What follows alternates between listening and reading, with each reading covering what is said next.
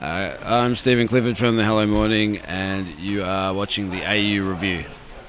I think of classic magazine covers, all those, which they're adorning the walls at the moment. So it's quite fitting. This is what I think of, all those great covers that I grew up looking at as a kid. Big books of all the famous covers, That's what I think of, yeah. I love that John Lennon one, actually. That's one of my favourites, where he's naked and hugging his wife. It's a pretty amazing photo shoot. I don't know the story behind it, though. I'm not quite sure how that came to be, but it's not. So, I don't think it would quite work for a lot of people, but it works. It works for him. They each, I guess, have their own life, and they've been around for different amounts of time. But the EP we recorded over a fairly short period of time.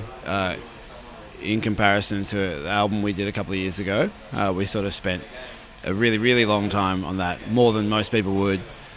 So we really wanted to change tact with this, and we had our guitarist Dave Manton recorded and produced the record, the EP, and we just had a really different approach. We wanted it to be quite, I guess, instinctive and make those decisions much faster than we did when we made the album. It makes you make good decisions, I think, when here's the part, here's the song, what does it need, and I think it's captured that. It sounds very different to the album because of that. I think it's a truer representation of what we do, this EP, and again, I think that's because of the way we approach it, the way Dave approaches music as well. It's just to capture what we do, and record what we need and make it sound like us, instead of labouring over the minute tiny things that I think end up maybe making music sound maybe not as it's intended. So I think it's closer to what we do live, so that's a good thing. It's something we really made a conscious effort to capture. I think since we put the album out, we've actually hung out with each other a lot more. We spent a lot of time with each other anyway, to be honest.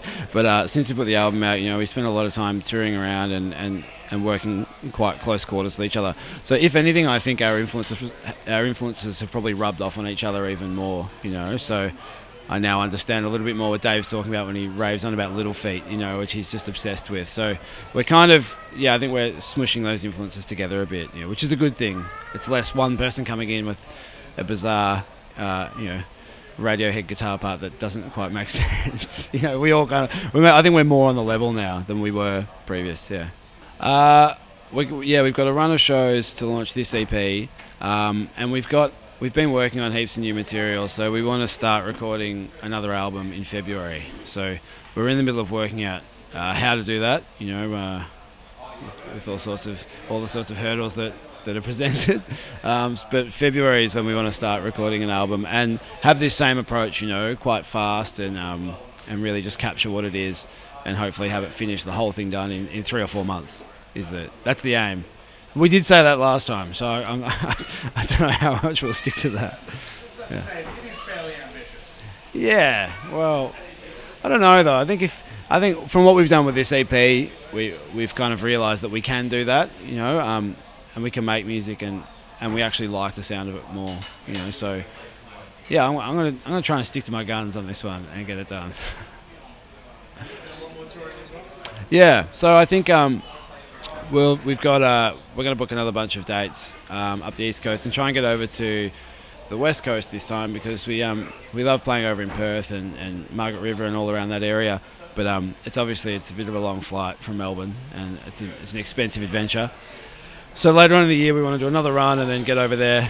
And then I think we'll just lock ourselves away then from there all the way through January and Feb. We're just going to try and record this thing and get going. Motivated.